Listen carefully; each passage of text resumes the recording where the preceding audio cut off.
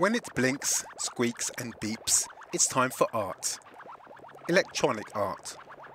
The Festival Ars Electronica in the Austrian city of Linz hosts top-notch artists and scientists who deal with the future of our world and our society. If you couldn't make it in 2017, take a look around with us. In their Light Barrier series, a team of Korean and British artists create holograms in the fog, three-dimensional structures consisting only of light. It's an award-winning show, and it tells the story of the circle of life, from birth to death and rebirth.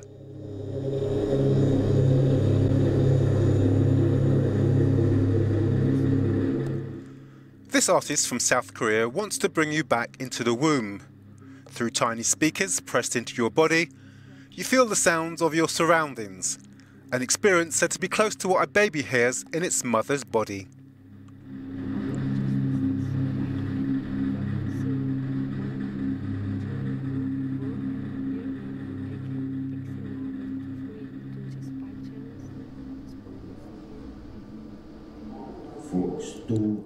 Sometimes machines learn from humans.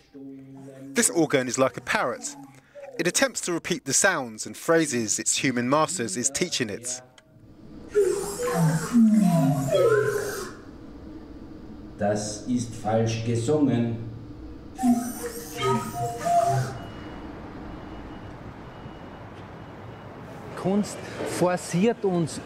Art forces us to think outside the box, to question whether what industry tells us is possible with technology is really all we can do, or whether we can do other things.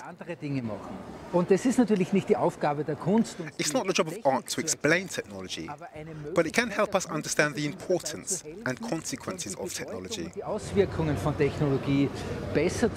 And maybe it can help us to become more self-confident in the way we approach these technological developments.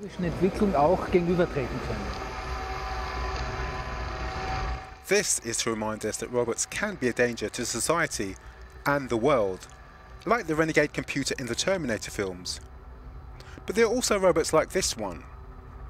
Meditative shapes are slowly being created out of string, spanning a room.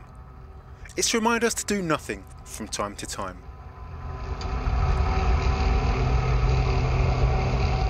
The Festival Ars Electronica normally occupies multiple venues in the city of Linz. One of the most impressive is the Mariondon, the huge cathedral in the city centre. This year it hosted an immersive performance of light, video art and drones, created by two Taiwanese artists. With images from their show L'Enfant, we say goodbye and look forward to next year's festival, showing us the future of our world and society through today's arts.